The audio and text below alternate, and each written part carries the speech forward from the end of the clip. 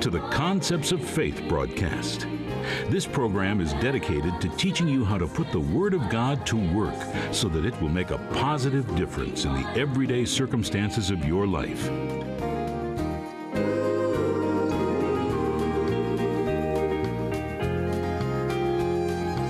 Jeremiah 30 and verse 17 says, I will restore health unto you and heal you of your wounds.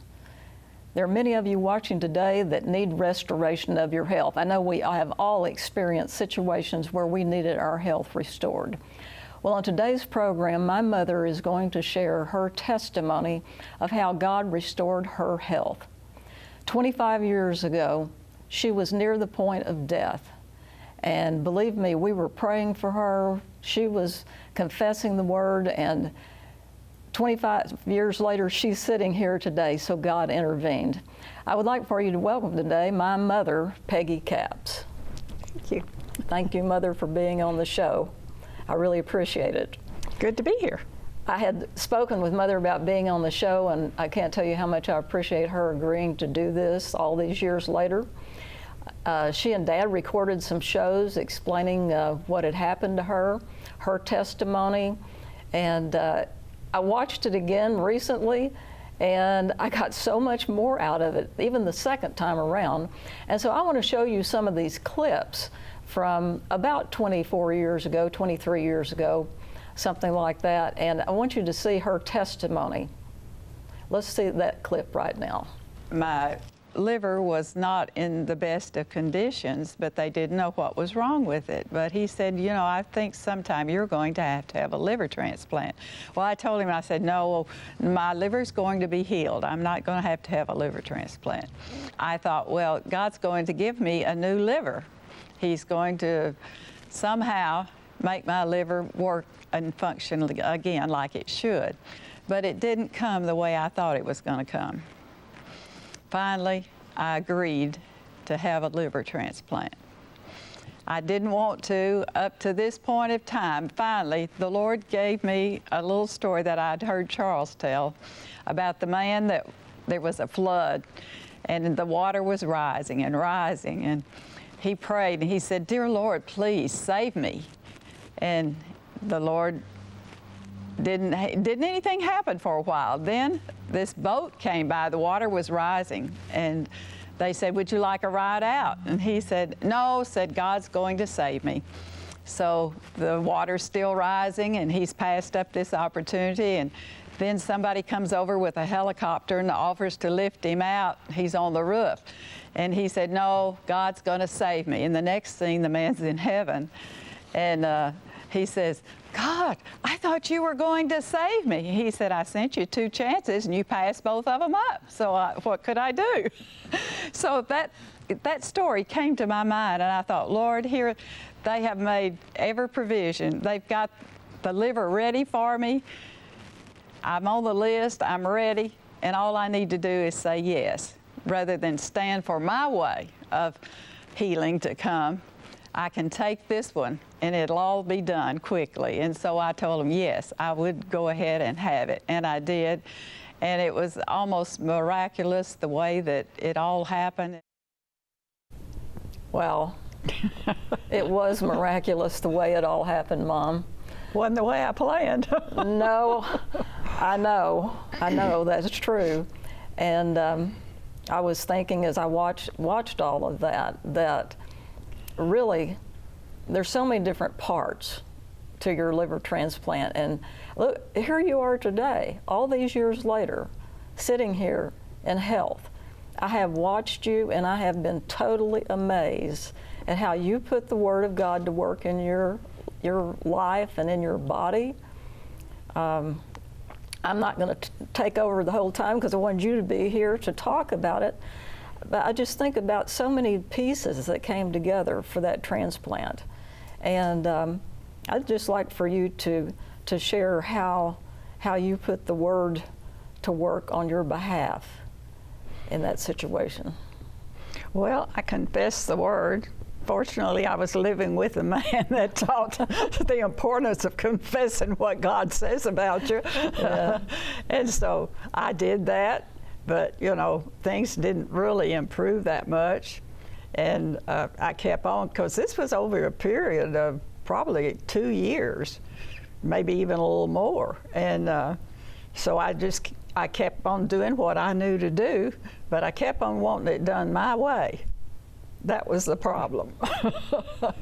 I was just expecting the Lord to just redo my liver and make it whole and well again.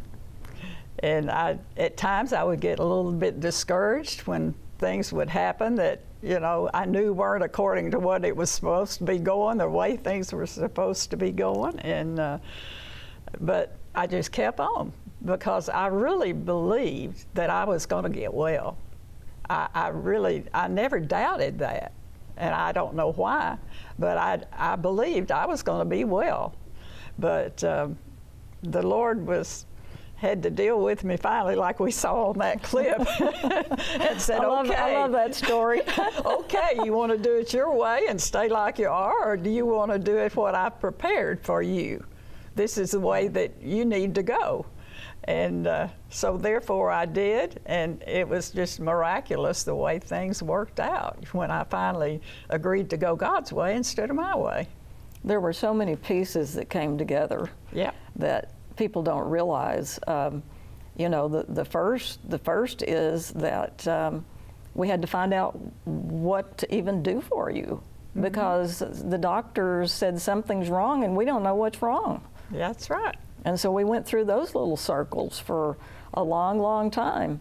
We did. You know, finally, you know, the doctor at the Mayo told you, you know, that, well, Miss Capps, I believe you're going to have a liver transplant. And you said, nope, not going to do it. I didn't believe it was going to be necessary. But it turned out it was, if I wanted to be well and quit being sick all the time and being yellow, my eyes. I was in sad shape by the time I finally decided to take the route that was best for me at that time, which was having a liver transplant. Right. Well, you know, you were the one that was ill. And the family, you know, Dad and I, Beverly, I mean, we were all on the outside of this looking, we were in it, and yet we weren't the one that was ill, so we were all dealing with our different parts of this. Yeah. And you know, when you have a family member that is very ill and near the point of death, it has an effect on you. And we prayed. There was one night that I was praying. I knew that if Mother didn't have a liver transplant, she was going to die. And you say, well, that doesn't agree with the Word. Well, the Word says that He will restore health. And some way, somehow, God was going to have to restore health to my mother. And I was praying that night. And that night, as I interceded in the Spirit, and I was praying in the Spirit. This is what you do when you don't know how to pray as you ought. You pray in the Spirit. And so I was praying in the Spirit and praying in the Spirit and praying in the Spirit, and I sensed death. And I rebuked death, and I took authority over it. And there was a release that night, and I had total confidence after that point. You had still not agreed to have a transplant, but I had total confidence after that night that you were going to be okay. Thank the Lord for that prayer. Well, you know, it's hard for me to put myself in your place, what you were going through, and at the same time, we talked about some things yesterday. It's hard. It would be difficult for you to put yourself in my place as your daughter, watching you go through this and knowing that, you know, I'm about to lose my mother way too early in life. I wasn't willing to do that. Yeah. I wasn't willing to let you go. And now, 24 years later, as I look on this whole situation, I see that the entire Capps ministry would have been different. It was so important that Peggy Capps live her life to the fullest extent, and it was important for you to be a part of the ministry. Dad was powerfully anointed of the Holy Spirit. He ministered the Word, and yet there were things behind the scene that are involved in running a ministry and keeping things running smoothly that only Peggy Capps could do. And still today, we rely on your wisdom. Well, you know, I had heard the word and heard the word and heard the word. And I don't know really what happened to me, why I refused to go ahead and do it at a time when they told me I could get on the list and I needed to do it. But I don't know, maybe it's my nature that I'm stubborn for some things, and I just wanted to hold out. And actually, I guess you might even say I was trying to make God do it my way, and God doesn't do it your way. And so finally, you know, it just got to the point to where I was in such poor health, and things began to happen to me that I could tell, you know, this is not working the way I'm saying it's going to work. And then the Lord revealed that story to me and kind of shocked me and into saying, okay, let's take another look at this. That was God's way of getting through to you. It was. It truly was. And you know, as far as the timing, though, there were so many things that were lining up, because at first, you know, this was extremely experimental. Liver transplants were experimental, and actually you had passed the age at which they would do a liver transplant, and in order for you to get one, a couple of months before, they increased the age, so you were now qualified again. That's right. They did. So there were just so many things that fell into place. The insurance. Remember the thing about the insurance? The insurance was not going to pay because they said it was experimental. Right. And God moved on your behalf and used one of the doctors that you had here to see to it that it would be covered. Yes, He did.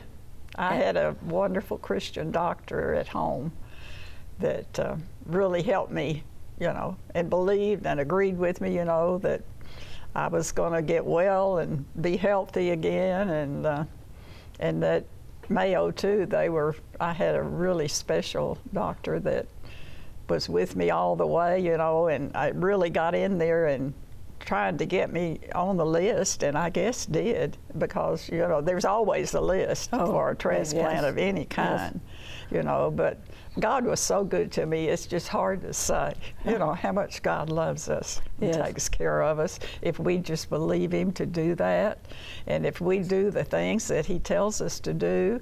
And it's just so important to rely on the Lord. I don't know where we would be if it wasn't for the Lord and what He does for us daily. He daily loads us with benefits of all kinds.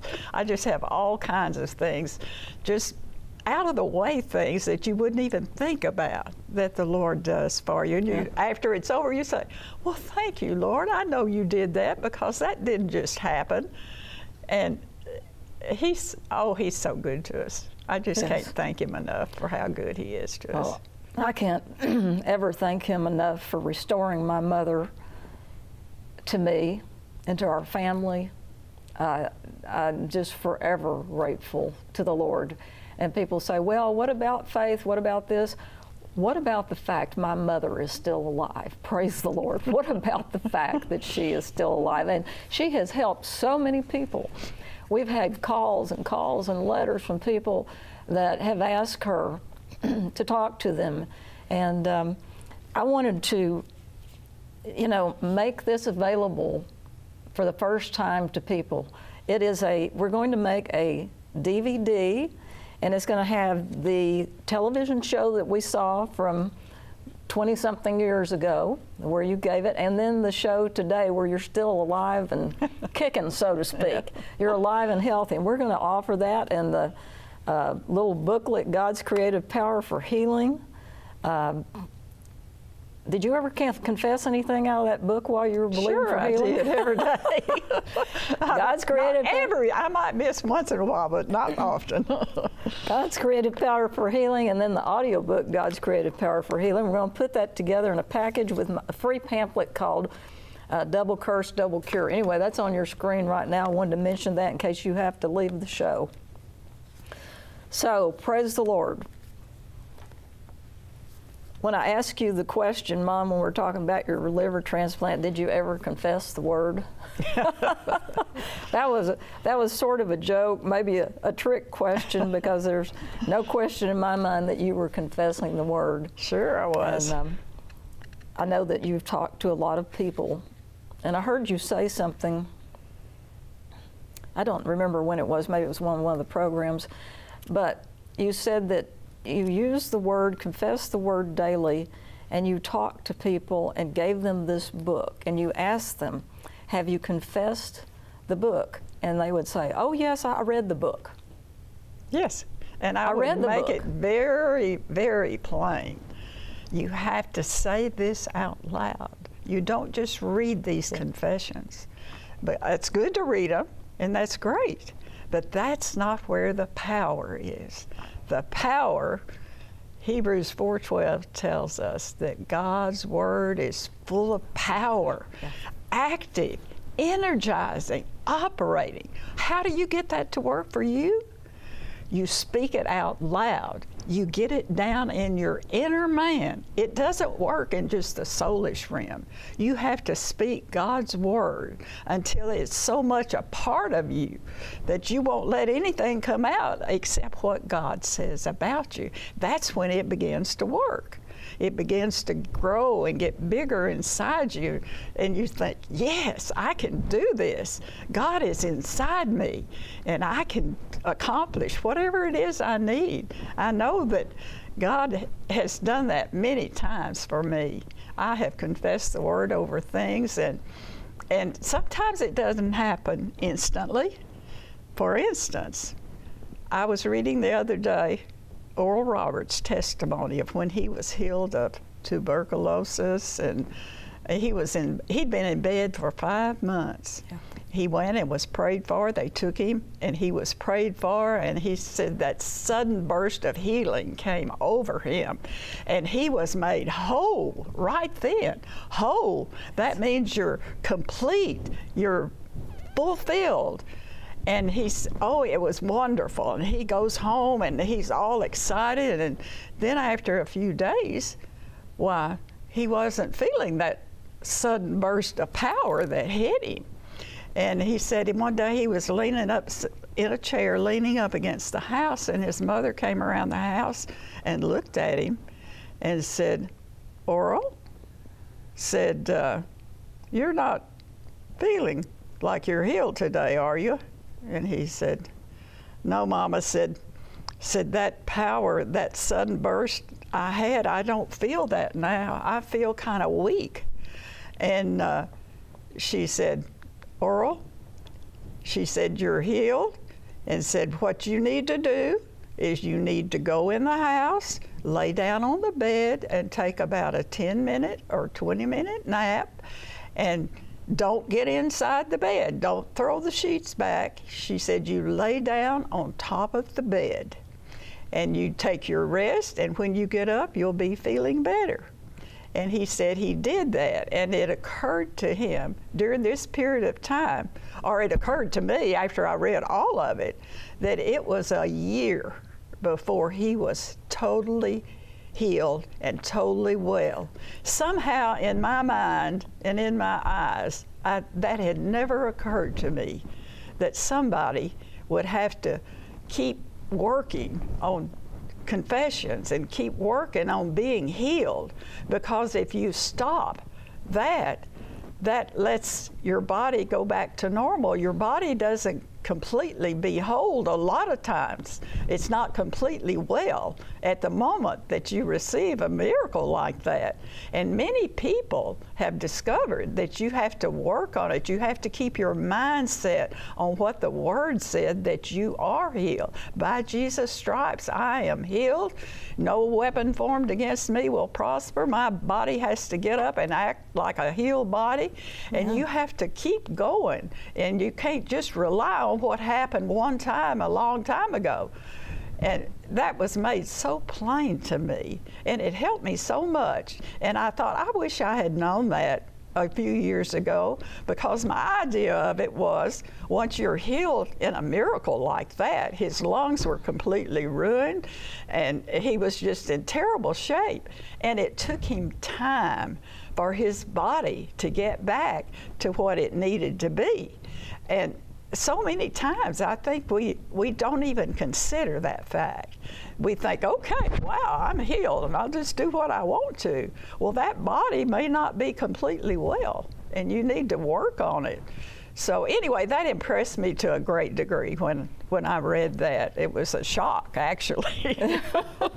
I'd never heard anybody teach that or say anything about it before. Well, I know, you know, this is sort of what got us into some of these discussions, is talking about that, what Oral Roberts had to say, because I kind of always, you know, I thought about Brother Hagin that got healed from, you know, he was on his deathbed. I thought about Oral Roberts was healed from his deathbed, and in my mind, I'm using the word healed. That means that someone prayed for them, or like Brother Hagin, he read the word and they were healed. Right.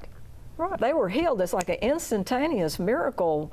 Boom, they're back to full strength. And the reality of it is, when I listened to Brother Hagin's over and over his testimony about being healed, he talks about how he laid on that bed. He died and went to hell a couple of times, and yet when he got a hold of the Word of God, Mark 11:23 and 24, whatsoever things you desire when you pray, believe that you receive it, and you shall have it. Whatsoever things you desire when you pray, believe you receive it, and you shall have it. Then he kept focusing on that scripture, and yet he didn't say that he jumped up out of bed and took off across the room and went on out and started preaching. That's not what he said. That's right. He said that, I remember specifically him talking about getting up and dragging himself out of bed, and he hung on to the bedpost to just stand there for a few seconds, and then he just got back in bed because he couldn't stand up. Right. I think it took him, I don't remember what he said, it took him a week or something before he could get from the bed to the door. And yet, in some period of time, he actually opened the door, went to the breakfast table, and everybody looked at him like they'd seen the dead raised, because they really had. Right. But it was a period of time, and here's where I think people lose what God started in their life, is that they'll, oh, I got that book, God's Creative Power for Healing.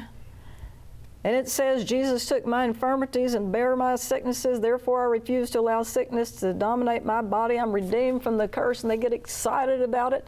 Praise the Lord, hallelujah. And it's something to get excited about. The Word of God's always something to get excited about. And yet, then a few hours later or a day later,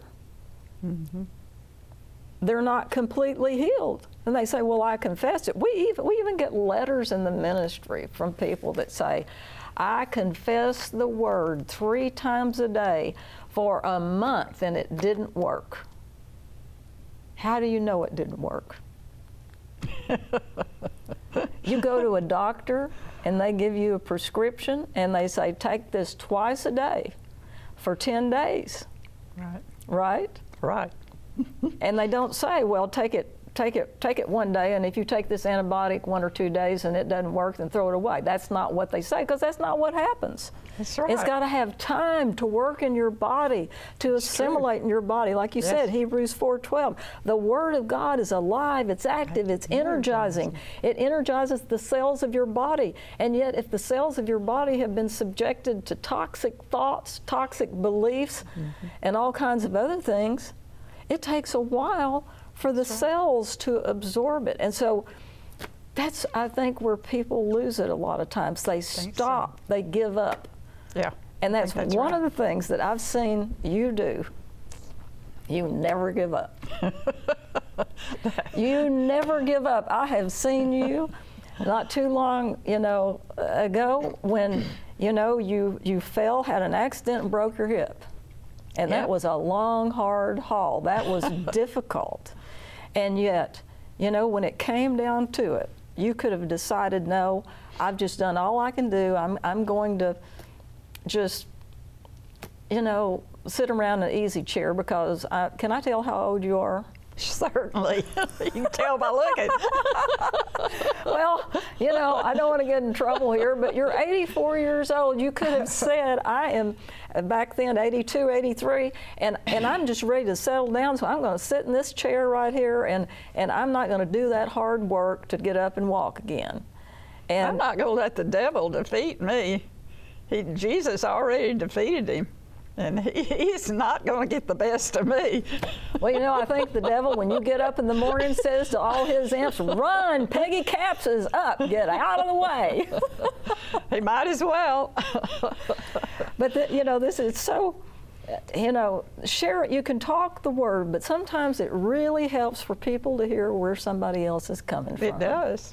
It helps me. It helped me to understand that Oral Roberts, yes, he was healed, he was restored to health, and yet it didn't happen instantly, where he went home from that meeting where that man laid his hands on him and the power of God went through him, and he didn't go home and start plowing the field. That's right. He still had to rest, you know. That's right. So, but well, this is really good. It's just so important. I see why the Lord wanted me to have you on the show today. Just so anointed. You know, Mom, your testimony has just helped so many people over the years, and we're constantly getting requests from those who either want to hear it again or pass it on to someone to encourage them. So I'm going to make a special offer. We are putting the original television program of your testimony from 1995 and the program we are recording today on a single DVD video. 2 programs on 1 DVD, and we are offering that so not only can you watch the programs again, but we are including the book, God's Creative Power for Healing, and the audio version of that book on CD so you can listen to it. Many people want to listen, you know, and confess the word while driving to work, or even listen on their smartphone while exercising. These 3 life-changing items are combined into a package for only $30 with free shipping in the United States. When you order this package, I have instructed our office staff to include a free teaching pamphlet that I wrote called Double Curse, Double Cure.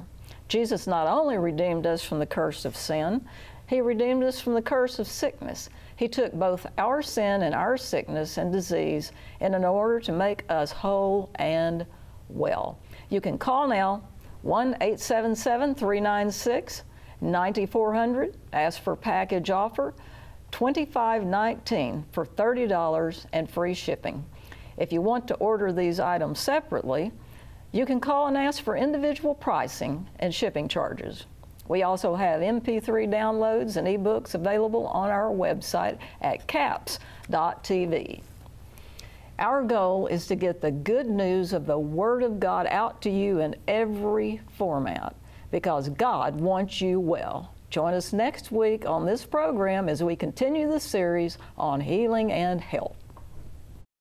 To order a copy of today's show or any product offered on this program, call 1-877-396-9400 or visit our website at capps.tv, where you can order downloads of our MP3 teachings, ebooks, and watch other programs on demand.